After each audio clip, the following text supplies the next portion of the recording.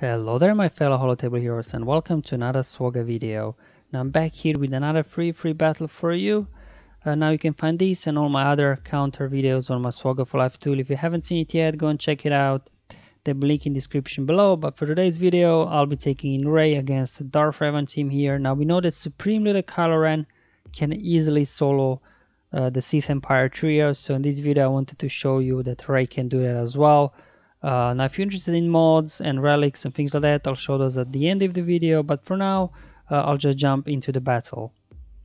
Yes, I do want to attempt with only one character.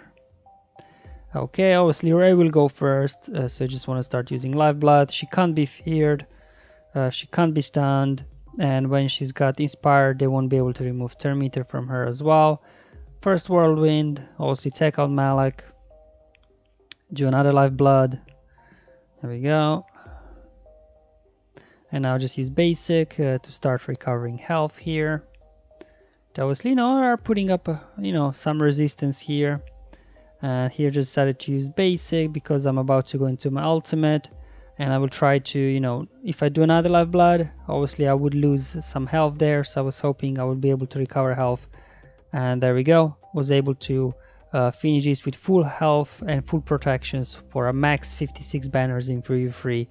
So in one way Rey actually is better than Kylo because Kylo will only get 55 banners against these guys.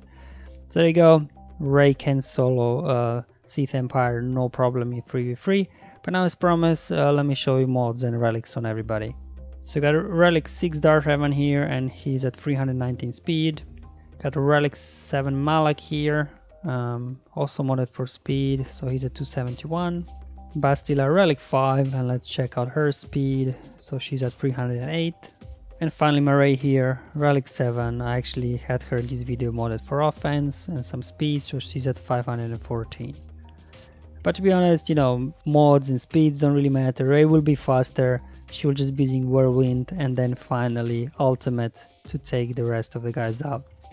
So I hope you enjoyed this very quick counter video. Let me know in the comments below or on my Discord server. Again, if you haven't checked out yet my SWGOH for Life tool, please do. There'll be a link in the description below. Got lots of useful counters on there.